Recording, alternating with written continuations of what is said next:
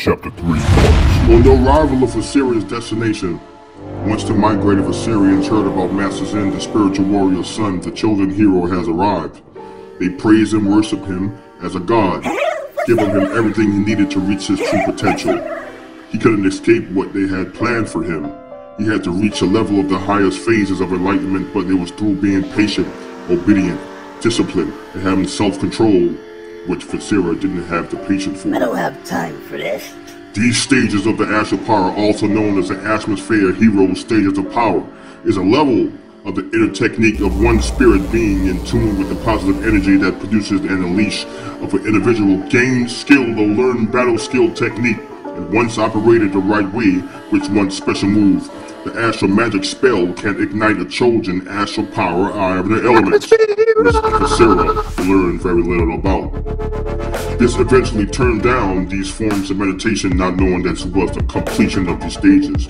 Later, Visera stole an ancient forbidden technique from the temple scrolls and lied to the high priest. Copying down the skill, he found out that this astral magic skill was the ancient eye of the elements, which every element is fused together to perform a dangerous technique that involved dark and light energy combinations. Now to come, Visera turned down the blessings to reach the enlightened stage of power, also SOP. He became more what he wanted to be, a legend of this time at the Temple Sith Monastery. Visera reigned with an optimistic vision of change for the future of Planet Rise, a newfound empire, under the new Robo-Sith galaxy, where the greatest of all technology is designed and experimented in the face of the universe. As he got older, Visera changed the whole living patterns of this planet.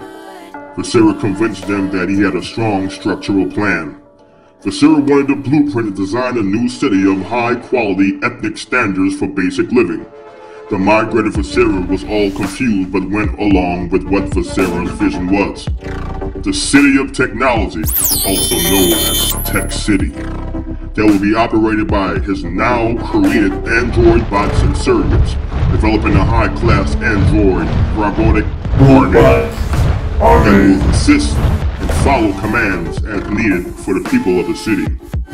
He also designed a general commander over these bots to keep them in full operation and in line of malfunction, which he would help them for Syria at all times. Biotech was a great program that made his conscious behavior and ease following orders and plan. He was created to serve his terms to help the migrated Viserians. Visera became a mad scientist as he grew older. Also, he was a creative psycho genius that came up with ideas consistently. Now, instead of the Temple Sith Monastery leaders loving him as a chosen hero, they feared him by his new planetary order. He was fulfilling the destiny of a deranged lunatic. An underground laboratory was built for his amazing experiments, using the hidden forbidden science. It was under one of the tallest architectural foundation buildings in the Tech City called Vice Tech University. A huge university school of technicians and technology of the finest in the galaxies of Robo-Sith. Any other galaxies couldn't compare what this university had. All students of science and other studies were welcome to sign up after taking an IQ test for intelligence standards.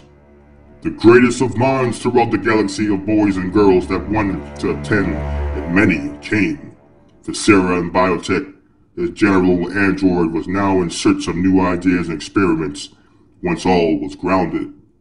Astral armors, humanoids, hail and cold. I am Visera. My God, no one can. Now, Going he crazy. was coming to say, let's see.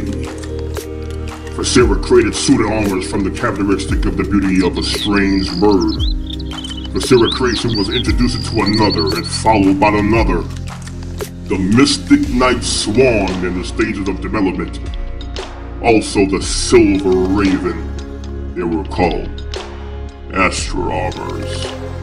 Biotech tried on the Silver Raven Astral Armor suit, but the astral fuel energy faded out within hours. Visera now was in search of an electromagnetic source of energy that can energize its armor to fuel the power that would never run out. experiment after experiment, just brainchild creating replicas of armors. Actually, there were dozens that he had created. There were his galaxy armors created for a purpose, to fight in a virtual battleground arena. But Viscera hid these armors from everyone, keeping it a secret while waiting to rise to surface. These suited armors were cunningly designed with a playing card-sized computer chip that has a different symbol matching their suited character. Once powered up within the armor's helmet, it will transform that individual person into that armor hero. You can choose whatever weapon you decide or choice of your armor. You also have the power of flight as you power up your wing boosters. But they were also in the stage of development. Astro Armor was created first.